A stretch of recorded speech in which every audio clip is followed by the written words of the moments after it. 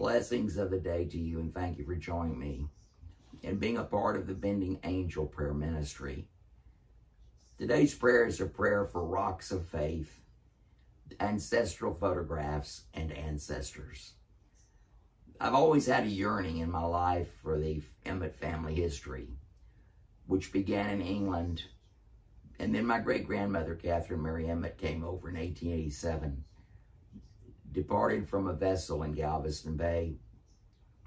The ship captain gave her away, and she was married in Galveston to my great-grandfather, John Emmett.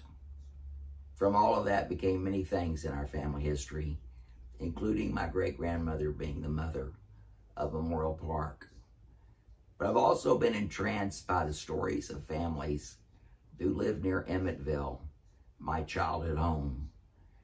As elsewhere in rural America, pioneering families came here from foreign lands to pursue their dreams, to marry, to raise children, and find happiness.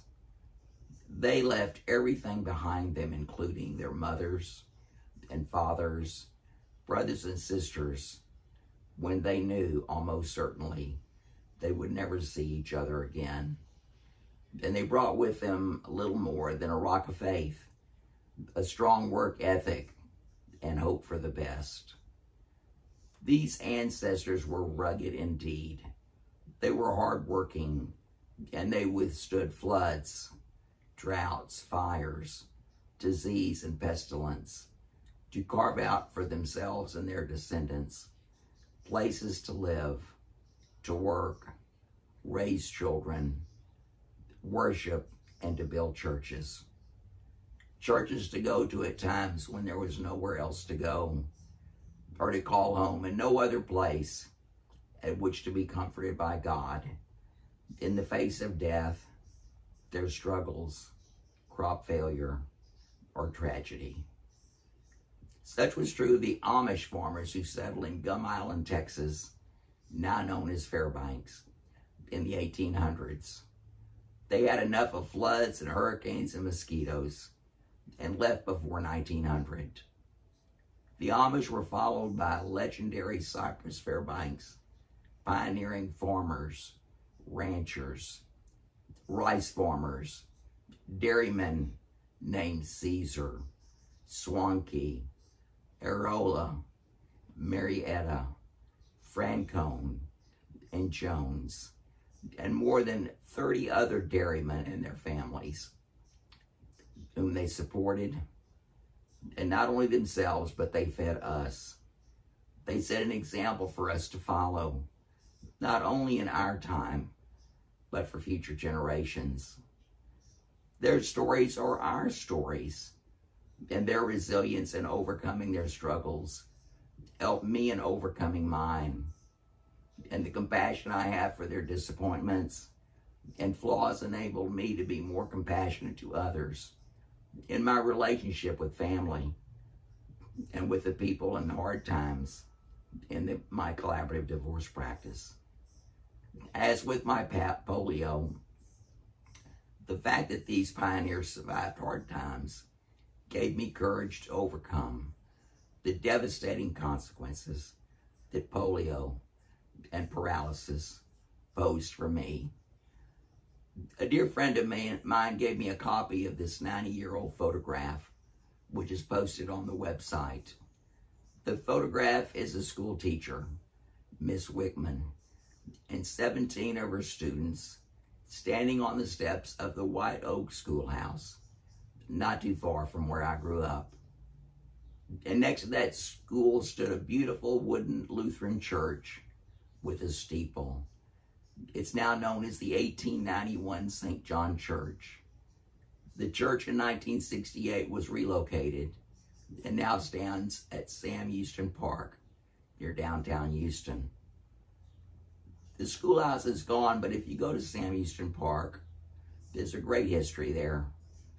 And if you stand on the front steps of that church, you might just envision the day where Miss Wickman and these 17 students stood on the front steps of the school.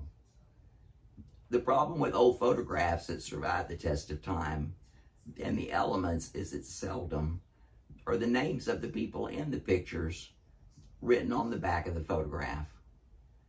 But thanks to Ruth Caesar, the beautiful girl standing to the right of her teacher, Miss Wickman, the names of every student appears. At Cypher High School, I went to school with the Swankie and the Gabriel grandchildren of some of the students pictured here. It is my prayer that this photograph reminds you of why faith and ancestral roots are important.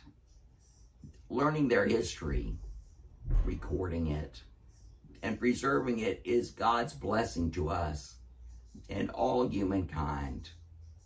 And in the chaos, polarization, uncertainty, hardship, and death, and the pandemic, our ancestral stories give us roots to anchor us, to sustain us, and to reassure us that God has a greater plan for you and me, no matter what we're going through now.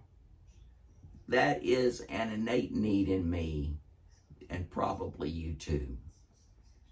God has spoken to us in Scripture about reverence for our ancestral spirits and the power of having a rock of faith. Leviticus 32. Rise in the presence of the aged, show respect for the elderly, and revere your God. I am the Lord. Isaiah 32:2. Each one will be like a shelter from the wind, a refuge from the storm, like streams of water in the desert, and the shadow of a great rock in a thirsty land. And last, Psalm 18:2. The Lord is my rock, my fortress, and my deliverer. My God is my rock, in whom I take refuge, my shield and the horn of my salvation, my stronghold. Let us pray together. Dear God, I thank you for my ancestors who paved the way for me and future generations. God, please help me learn from the lives my ancestors lived and thereby find wisdom and strength in the living of my own life. God, may I find you and your purpose for me in the example of my forefathers. God, may I trust in you and what my ancestral family overcame. For you, for with you, whatever lies ahead for me, and those I love will be seen by you through the lens of your love for me and for them. God, in 90 years from now, may my descendants see my love for you and how I lived my life and how I served you in faith and with thanksgiving. And last, God, please grant to all of us the willingness and the spirit to spend the time identifying family members and friends on the back of photographs, especially the old photographs where the knowledge of generations will soon be lost. Amen. If you like this prayer, please share it. Spread the word of God and the power of the Holy Spirit.